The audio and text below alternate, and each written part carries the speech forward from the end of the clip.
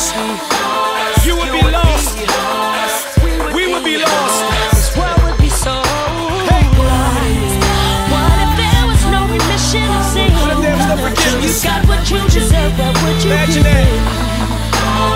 You would be I'll be lost without Jesus. Hey. This world would be so I'm so glad that he's coming. Thank God he planned this production. Abandoned grandeur in heaven to plant himself in the stomach. He could've come and just made demands and passed judgments. Instead he came to the earth, kept his own commands and instructions. He worked with daddy, he hung with family and loved ones. He played in sand with his cousins. He prayed with granny and mother. No temper tantrums in public. Grew in stature and muscle and favor with God and man till John gave a grand introduction. Yeah. where would I be if he hadn't died for me? And if he never gave his I'd be life dead in for my me, trespasses and sins. You would be lost. I would be without hope in the world. This world would be so Thank you, Jesus. What if there was no remission of sin? You got what you deserve. If you got what you deserve, thank God for his mercy. You and I, we be lost. This world would be so I wish I had a camera or something. The atmosphere, man, is buzzing about Jesus the rock. Upon which you stand and you stumble. You catch the pass and you fumble. Some hate him, man, and some love him. No majesty, rather humble. Some are clapping, some cussing from hope, saying that to crush him. He had to stand before judges, abandoned by his disciples when they slammed him and cuffed him.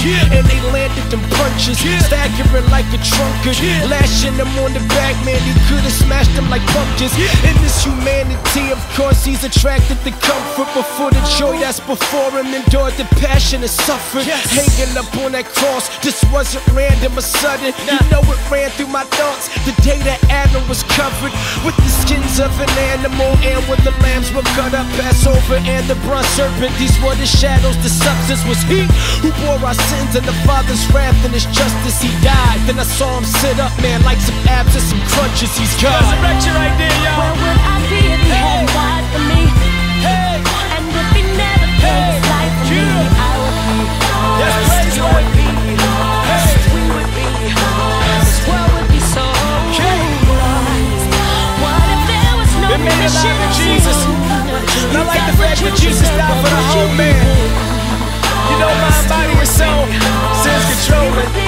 Shout out to Ambassador. Take a moment and think about what I saw. Think about what it costs. Think of the rugged cross. Without it, I would be lost.